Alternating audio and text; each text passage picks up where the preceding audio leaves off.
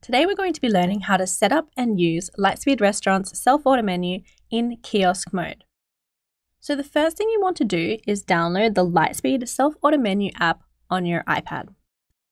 Then you want to open up the settings on your iPad, scroll down on the left-hand side menu until you find the menu app, select that, and then under account you need to enter in your username and your password for Lightspeed, plus your host. So to find your host, you simply need to go to the restaurant manager and then look at the URL. You'll see the first little part of the URL is your server, and then that's what you need to input under the host just before where it says .posios.com. So for example, here I see my server is NAE1, so I'm just going to input that before the .posios.com for my host. So we want to switch the mode to kiosk mode. And for the currency, you can select either euros, dollars, or none if you use a different currency.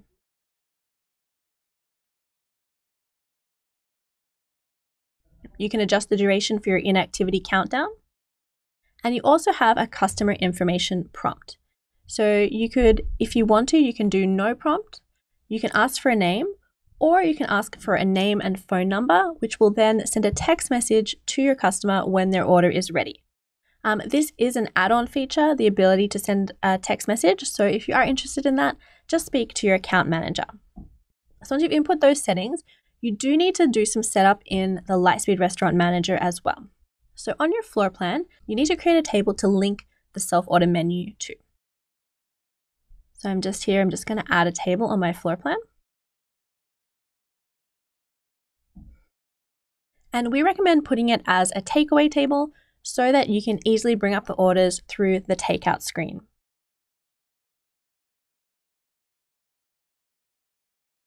So I'm just going to put that there at a section on my floor plan where it's not really in the way. You can also go to the settings, menu settings, and if you want to adjust the background image of the menu home screen, here's the place to do it. So the image needs to be hosted online, so it needs to have a URL. And all you need to do is copy paste the URL here and hit save in the top right corner. Now it's very likely that you may have some categories that you don't want to appear on the self-order menu. For example, let's just say you serve alcohol in your restaurant, but you don't want customers to be able to order alcohol on the self-order menu. All you need to do is add a discount to these categories, because any category that has a discount will automatically not show up on the self-order menu. And it can just be a blank discount. It doesn't actually have to do anything, but as long as there is a blank discount or any kind of discount in that category, it automatically won't show up in the self-order menu. So now we can go back to our iPad, we can exit the settings, and we can open up the self-order menu app. The first thing we need to do is set the table. So we're just going to select Set Table, and we're going to select that table that we created on the floor plan. So the self-order kiosk table. There are some other settings you can put on. For example, you can have a delay between orders if you want to. Most of the time when you're in kiosk mode though, you won't want to have a delay between orders. And then we can just hit save to save these settings. And now we're ready to use the self-order menu. So you can just tap the screen to start your order, and you'll see that it automatically links to your Lightspeed restaurant products. And I'm not seeing all of my categories because I put blank discounts in all of the categories that I didn't want to show up on my self-order menu. So you'll see here it's also really important to put photos and descriptions for all your products. It's just going to look much nicer when you view it from the self-order menu if there are photos. So I can go ahead and add items. If I'd like to get more information, I can select the I for information to see a large photo plus the description of the item. If you select a product that has auto pop-up modifiers, those modifiers will pop up automatically, so you can easily add modifiers there. However, even if the product doesn't have auto pop-up modifiers, when you select Review Order, you'll have an option to edit your items. So when you select Edit, you'll get access to add a note or any modifiers that you may have attached to these products.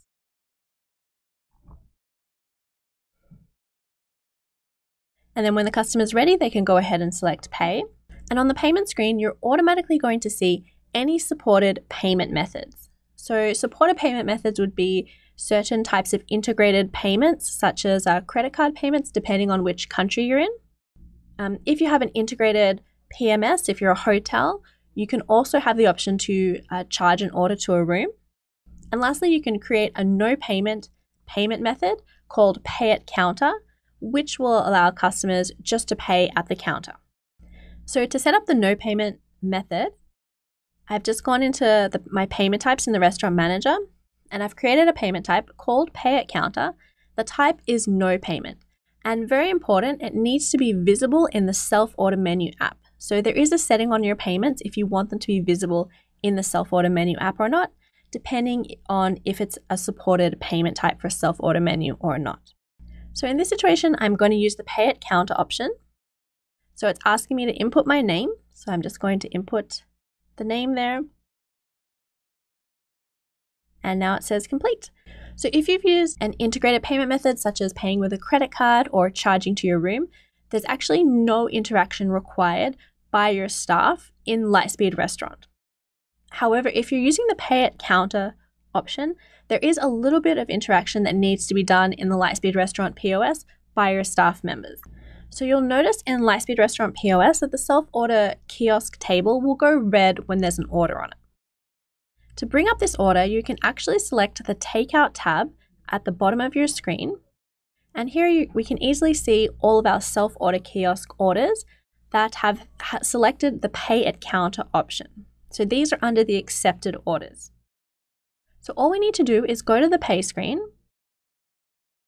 swipe left to void the Pay at Counter no payment type, and zero that out, and then apply the correct payment method. For instance, this time the customer wants to pay cash, so we can see the change, and then we can finalize it. So anyone that wants to use this pay at counter workflow just needs to follow these steps in order to be able to enter the correct payment method and finalize those orders.